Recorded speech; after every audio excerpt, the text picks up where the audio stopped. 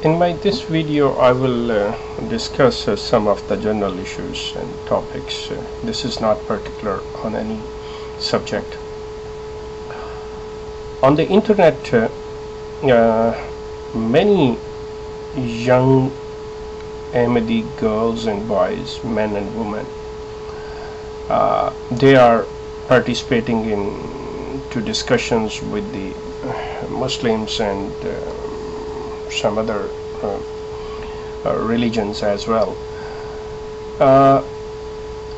If you look at on the different discussion forums, some have been established by the Ahmadis and some and most of by the Muslims.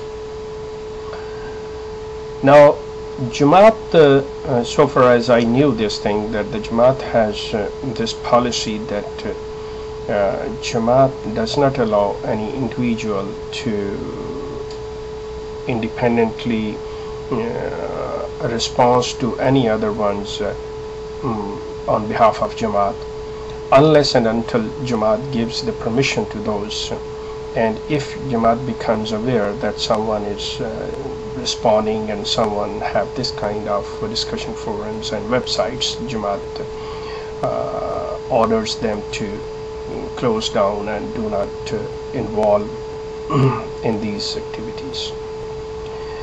The best example is this one, that there was a very good website, Ahmadiyya.com, which Jamaat ordered, and that young man from Canada have to close down it. But now I see, I think that Jamaat has given the permission to the individuals that yes, they can respond, yes, they can establish discussion forums and the websites. Now I am taking those the young ones and all the other participants who are responding to anyone, that this is the official Jamaat's point of view, and this is not individuals, because there are two things. One is this one, that they are involved in these activities and they give their response.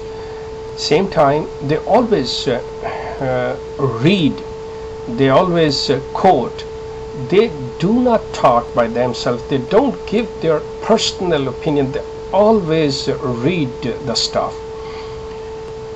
Now if Jamaat wants to remain on this stand that no, this is individuals, so Jamaat is it means Jamaat want to give this impression that Jamaat is not aware.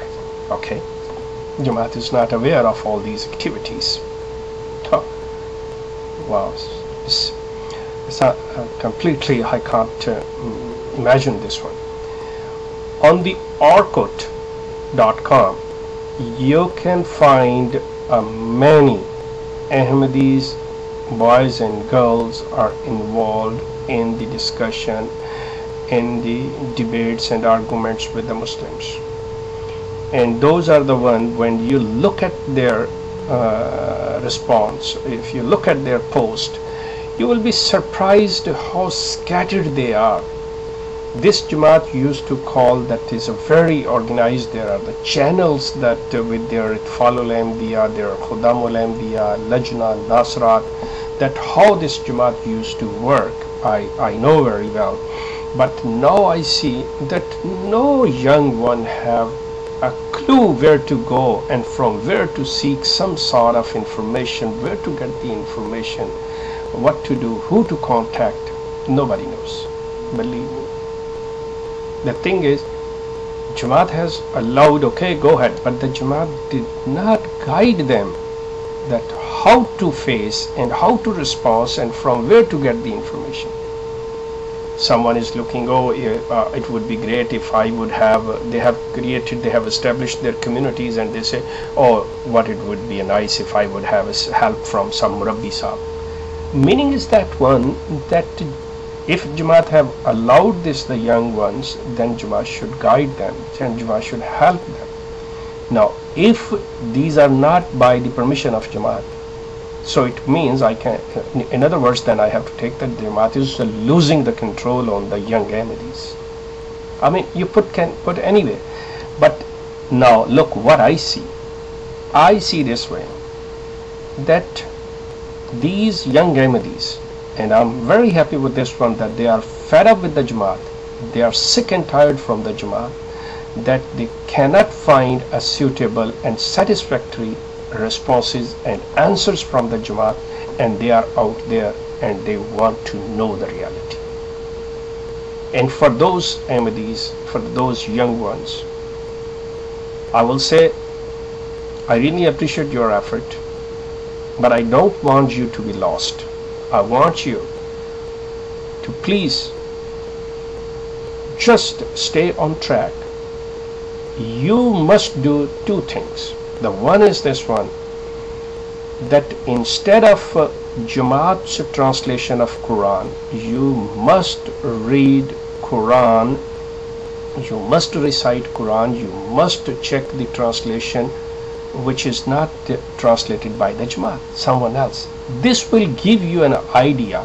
Then you take the Jamaat translated Quran and do the comparison. This one will give you very good idea that where Jamaat stands. Don't make up your mind right the way telling the others are wrong, Jamaat is right, or Jamaat is wrong, the other ones are right. No, don't do that. Just make the comparison study. Same time, try to read as much as possible Mirza Saab's books. And then on the net you can find there so many books, so many literatures that will help you and tell you. There are the books of Ahadith will tell you the reality, the facts, what Jamaat is quoting and what is the original text in the Hadith. Same time, well, if you guys want to contact me, I am there. I'm not saying right to you no that okay, don't trust Jamaat. No, you are the member of Jamaat, but you must do the comparison study.